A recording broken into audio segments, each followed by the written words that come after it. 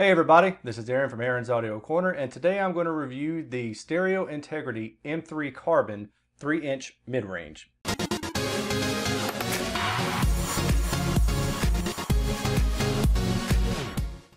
Carbon fiber on the cone and dust cap as well. And you'll also notice that the leads come soldered on from the factory. And one thing I'm going to go ahead and point out here is if you're like me and you tend to route out your holes to be a little bit smaller than what the manufacturer specs, and then you go in and you will use a wood rasp or something like that to kind of chisel away a little bit. That way you get a really snug fit.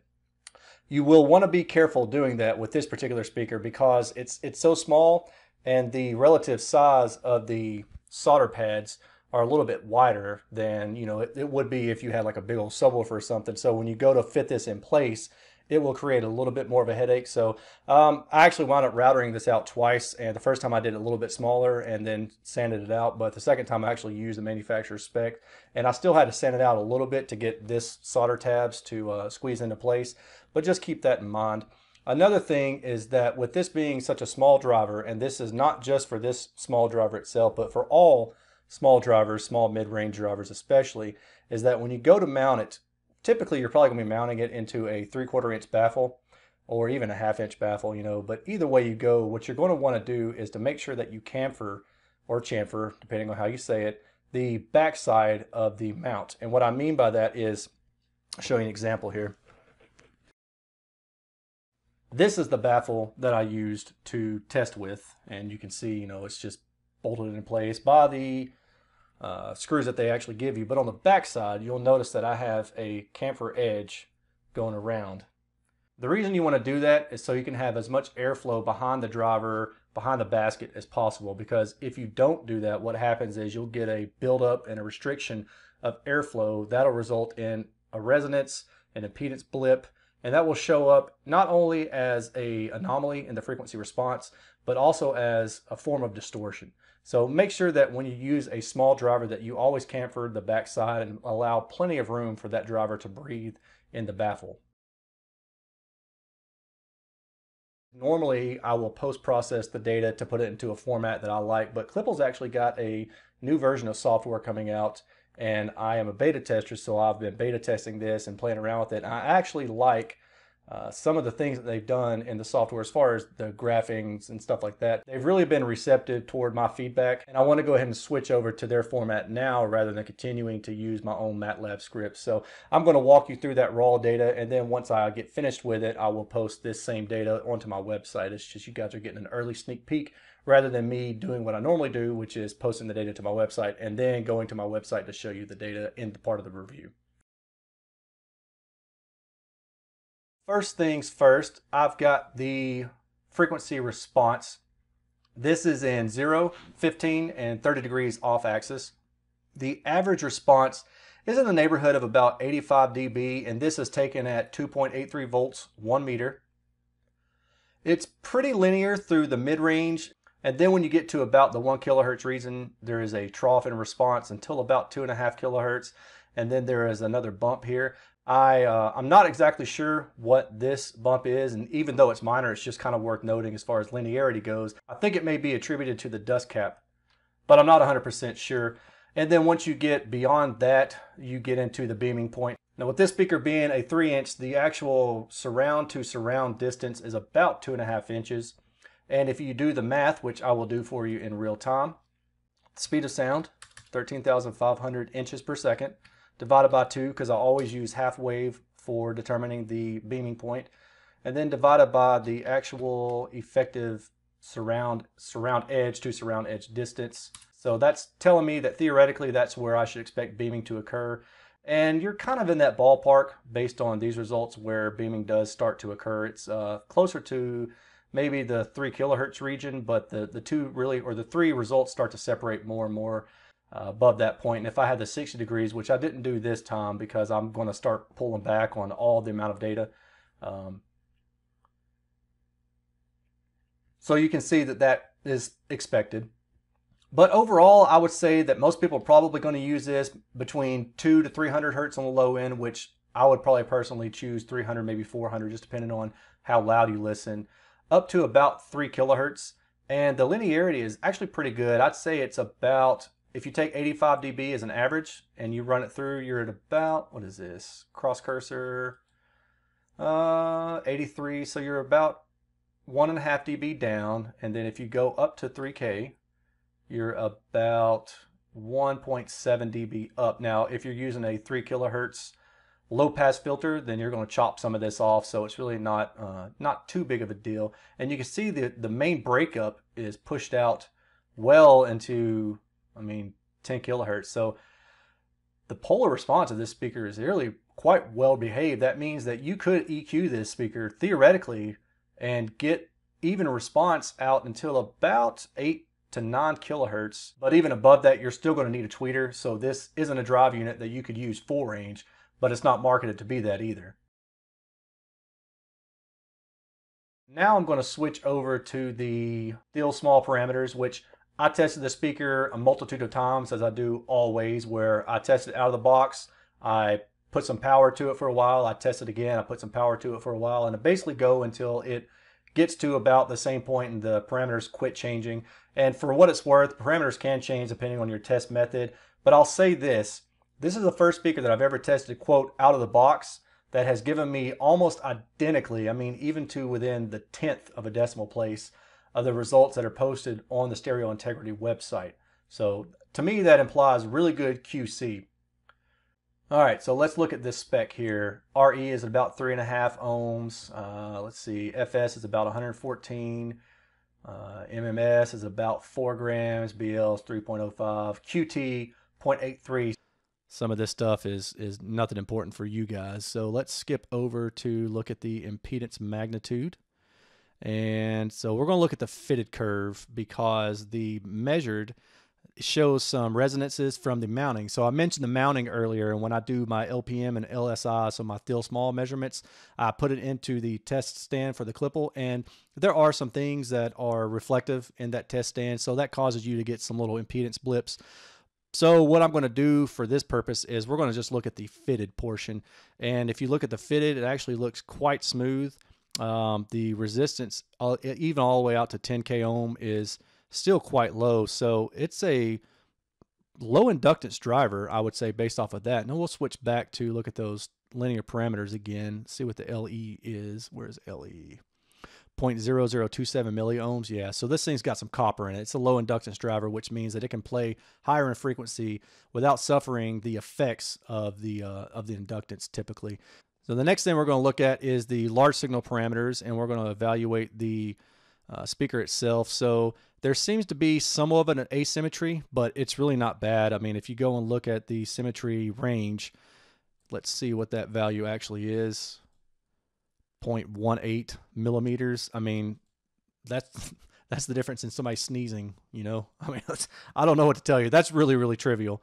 And then we'll go look at compliance. There is some nonlinear asymmetry as well, but I don't think that that's a big deal either. So if we go to the symmetry here and look, yeah, it shifts a little bit from in to out.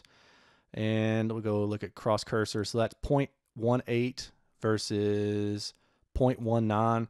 So even though the suspension is rocking a little bit, it's very, very, very, very minimal. I mean, we're basically taking a problem, we're blowing this up to a degree that most people just frankly aren't going to care about. And then what we also really want to know from this kind of thing, and this being a mid-range, you know, we're going to look at X-Max, but keep in mind, it's going to be a mid-range. So, okay.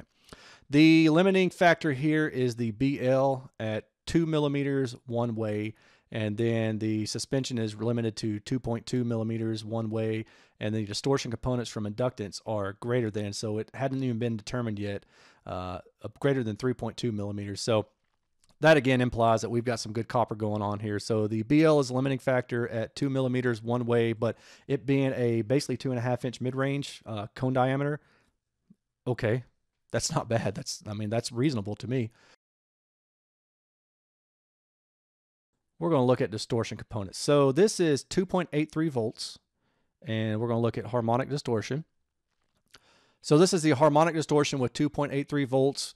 Mean sensitivity is at about 85 dB. So at about 85 dB, you are below 3% THD down to 100, but you're going to be using this as a mid-range. So let's say you're crossing it at 300. You're below -40, so that's 1%. So you're below 1% above 200 hertz. This is really quite good. Now I do stepped voltages, and so if we take that and we add 6 dB to it, now what do we have? Well, so it'll be 91 dB output, and here we go. So at 91 dB output, wide open, above 300 hertz, you're still close to above or below 1% THD across the board. So again, quite good. And if we bump this up to my max testing, which is plus 12 dB right now, so 85 dB plus 12 dB is 97 dB. So let's look at that result for 97 dB. And you can see, of course, the low frequency is just ramping up astronomically. But again, this is a mid-range. It's a 2.5 inch